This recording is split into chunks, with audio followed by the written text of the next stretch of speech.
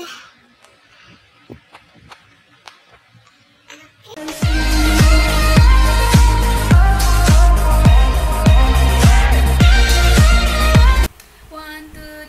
guys, welcome back to our space, or if you're new to our channel, hi, hello, how are you? Welcome to our space.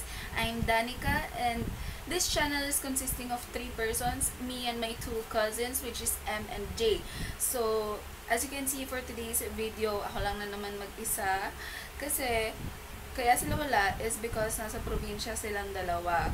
You guys know that M and J are in the province lagi kasi doon talaga sila nakatira, pero this school year kasi lumipat na sila dito, so makikita nyo na rin kami sooner or later together, tatlo kompleto ulit soon kapag bumalik na sila ulit dito. Every weekends kasi nasa probinsya sila. So a little disclaimer before we start. Hindi ko po binabrag kung ano yung meron ako for this school year. I'm just showing you guys or giving you guys ideas or tips kung ano yung mabibili nyo if you're a same year level as mine. And yeah, so let's not spread hates. Let's just love each other. You know. So yeah, without further ado, let's go. So before we get started sa mga school supplies ko, shout out to my sister right there. If you're watching, kung nasan ka man, kung nasa work ka man, nanonood, hi! Thanks for sponsoring me. Sana sa mga susunod na taon din. So, yung una nating paper bag dito is yung pinakamaliit na paper bag na nandito sa akin. So, this is from Miniso. You guys, so, excuse me. So, you guys know naman na I'll be college this school year, this coming August, and I need necessities. So, nag-aaral kasi ako sa State University. So, itong paper bag dito sa Miniso, mga essentials ko to sa school, though hindi siya kompleto. Eh, madami kasing tao kahapon, hindi ako makabili ng maayos. So, yun. So, yung una natin nandito sa paper bag is this wipes. This wipes is Energy of Fruits Cleansing Wipes. Strawberry siya. Meron na siyang 1, 2, 3, 4, 5, tapos 10 sheets siya. Ayun o. 5 by 10 siya. Yun. So, nabili ko to ng 119. And then, electric fan. So, sa mga nag-aaral na sa State University dyan, isang essential talaga yung magkaroon ka ng sarili mong fan. Kasi sobrang init sa school namin. Hindi naman sobra, though panghapon, pang tanghali kasi ako, ay pang umaga kasi ako, so inabot ako ng tanghali sa school, and tirik yung araw, so you guys know, my health isn't that well, kailangan ko lagi ng electric fan. This is a bit pricey sa ibang mini fans. This is for $499, almost 500 siya. Kaya ako siya binili kasi hindi namin mahanap yun sa surplus, naubusan na daw ng stock. So, yeah. Man, let's go to this paper bag. This is from SM. So, una muna, bumili ako ng pouch. Hindi ko talaga... the reason why I bought this is because holographic siya. Like, hello? Ang cute kaya. Who doesn't want this kind of pouch? Though pricey siya for a pouch siya. This is $299 sa SM department store. And malaki kasi siya. Hindi ko alam kung ano yung ipaglalagyan ko dito. Hindi ko alam kung gagawin ko siyang pencil case or yung mga emergency kits ko. Marami, lagi kasi ako may emergency kits kapag pumapasok ako ng school. Kasi ayoko talaga nung bigla-biglang, you know, when you need something, tas wala ka. Ayoko na ganun. Gusto ko laging ready. Actually, Girl Scout yung nickname sa akin ng mga friends ko sa school. Kasi kapag kailangan nila kunwari ng sandwich, girls out there know what is sandwich, meron ako. Kunwari, kailangan nila alcohol, meron din ako. Ayoko talaga nung hindi ako ready eh. Kailangan lagi ready. Char. So, next natin is this bag.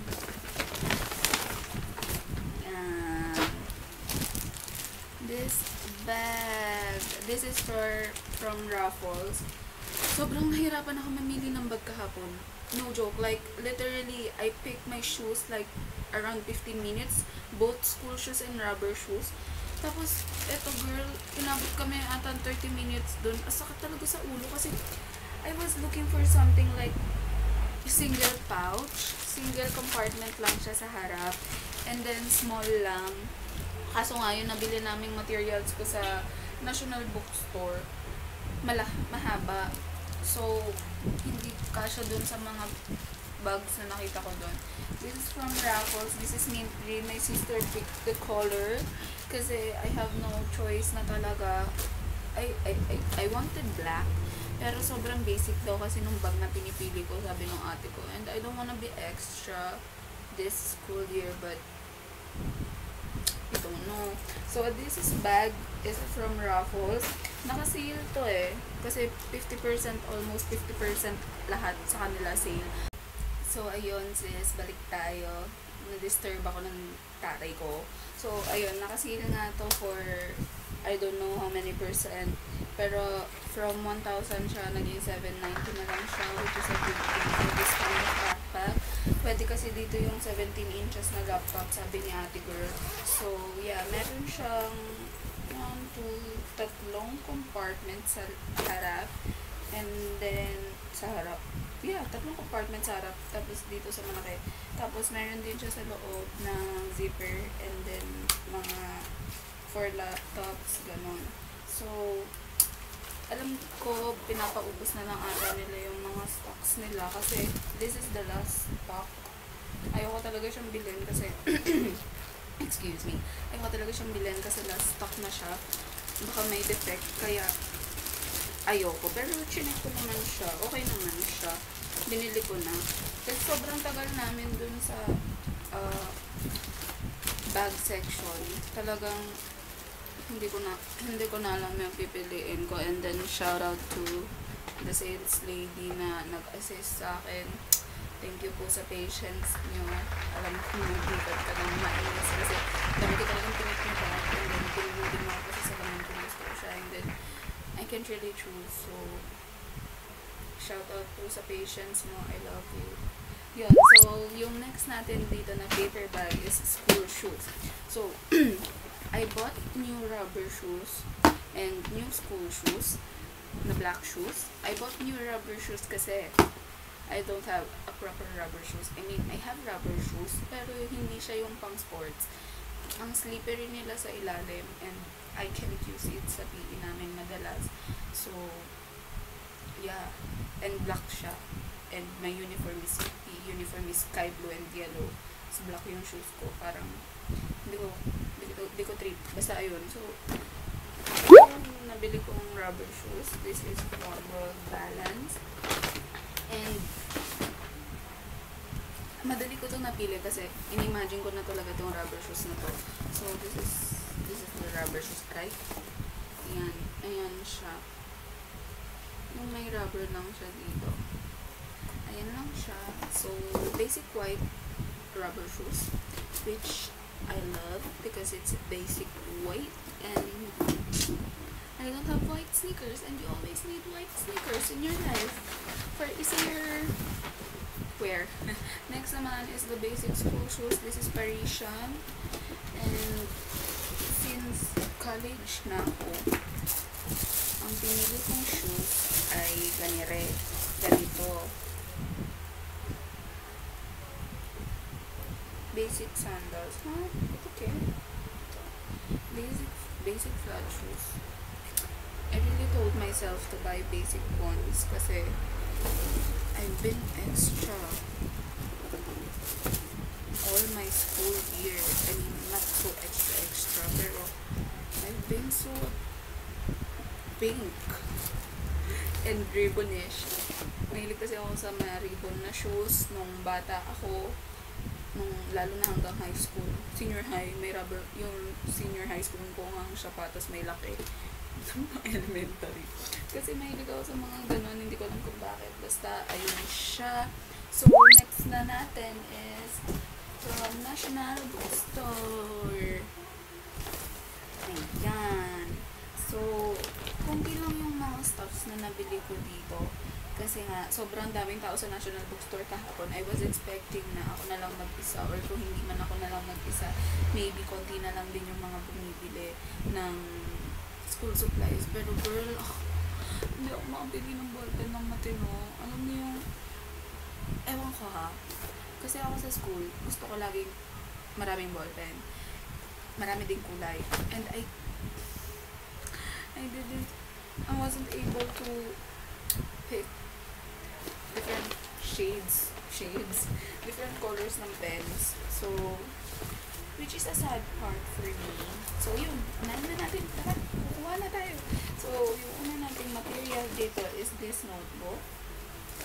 Ayan, nakuha ko lang to dun sa my counter. I told myself not to be extra and not to be pinkish this school year, but I don't know, it's just so cute. See? Ang cute niya. Ayan, this is for Sterling. This is a small notebook, a smaller notebook. And kinuha ko to kasi ako yung type ng student na kapag nasa school, kunwari may pina-assignment or may inassign sa akin na responsibility, gusto ko sinusulat ko siya. And lagi kong gusto ko kasi organize lahat ng notes ko, lahat ng assignments ko, lahat ng gagawin ko per week, laging naka-organize yun.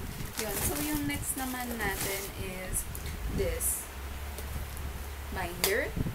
And again, I told myself not to pick anything pink because I'm getting older and I feel like pink is too girly for my age, but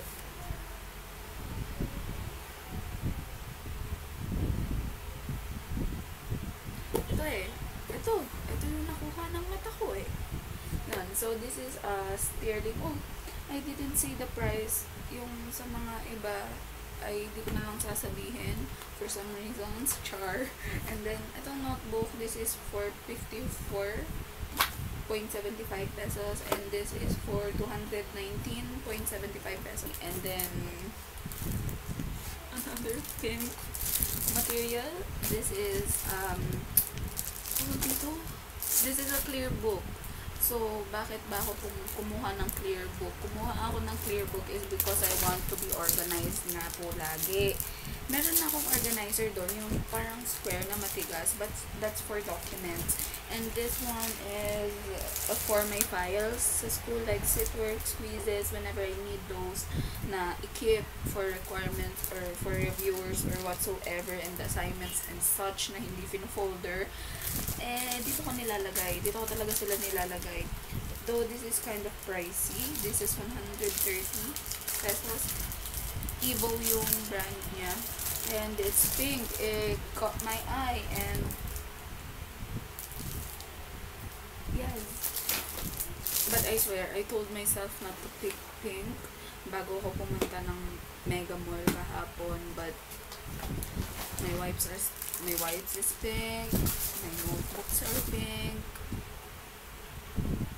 and my wall is pink. So, wala tayo sisihan, friends. So, next naman, we have here my yellow papers. Ayan. Yung mga yellow papers ko kasi, alam ko talaga may sumikat na ganito, pero for order ata siya online. And then, sinabi sa akin ng pinsan ko na, ay ate, merong ganito, ganyan. So, may 1/4, may 1 whole, may 1/2. So, nakita ko ito kahapon sa Best Buy. Itong pad na to, yellow pad. This is for 49 pesos. The normal yellow pad that we all use. College. And then, I saw this as well. This is a yellow pad. 24 pesos to, pero 1/2 siya. Struggle ng senior high and college yung pagpupunit. I don't know if struggle din ng college yun, pero senior high school is a college type, so I guess struggle din nila yun. Yung pagpupunit, yung pagsasabihin ng teacher mo, okay, let's start the quiz, get ganito ganyan na 1/4 yellow pad, and then I was like, punit, diba ang hirap? So I bought this, and 1/2, and then lengthwise. Hindi namin madalas ginagamit si lengthwise, so I guess pupunitin ko na lang to bago magpasukan. Pupunitin ko siya into 1/4 kasi hindi ako nakahanap ng 1/4 kahapon. Wala na ata silang 1/4. Nauubos yung 1/4. So, yung next thing dito is this correction tape. Sa counter ko na lang to nakita. Oh my freaking god. Sa counter ko na lang to nakita. Ang mahal. 82 pesos. Hindi ko alam. Pero yung binibili ko madalas, 30 pesos lang. Tapos tumatagal sa akin. I didn't know na 82. This is the reason why I don't buy in rush. So, yun. This is a correction tape. Rush ko kasi kinuha yan. Nakapila na yung ate ko. Nagmamadali kasi yung ate ko. This is the list of what I bought. Diba ang haba ng listahan niya? Pero parang konti lang naman ang binili ko. Honestly. So, next are the pens and the highlighters. So, I have here 2 highlighters. Hindi ko mahanap yung stabilo na yellow kasi ang daming tao dun sa may counter. And, nahihirapan na akong mamili. So, kinuha ko na lang to. Masakit naman siya sa mata sa packaging. I hope masakit din siya sa mata sa notes. And, I bought 2 highlighters, a neon pink one and a yellow one. And the reason is I bought neon both is because masakit sa mata. And kapag masakit sa mata, nagigising ka. That's a tip kapag magre-review, you need brighter highlighters. Yung pastel, nagkaroon ako noon. I tried it, nung grade 11 ako. But sadly, hindi naman umepekto sa akin kasi sobrang dull since pastel nga siya. Sobrang dull nila. So, ayan. I got 2, 4, 5 pens. No, 6. Girl, magbibilang na lang, ha? Got these pens and a red fiber castle, whatever. I don't know how to pronounce. If you guys know how to pronounce those, comment below. And I bought, uy, nagmahal yung M&G, 10 pesos na sila. So, I bought this M&G na purple. I still have lots of color kasi, so, sayang naman. And then, 4 blacks, 2 M&Gs, and 2 dong A. This dong A is 0.4 kasi wala akong nakitang 0.5 kahapon. Sobrang daming tao. So, yeah, that's it for this bag. Sa lahat ng paper bags, nalabas na natin lahat-lahat. And, if you guys wanted to see more school type videos, please do like this and leave a comment down below kung ano yung mga videos na gusto niyo pa makita sa amin or sa akin. And if you like this video, please give it a fat thumbs up and don't forget to subscribe and click that bell button beside it para ma-notified kayo kapag nag-upload kami ng bagong videos namin. Again, I'm Danica and this is the MJDs. See you again on our next video. Bye!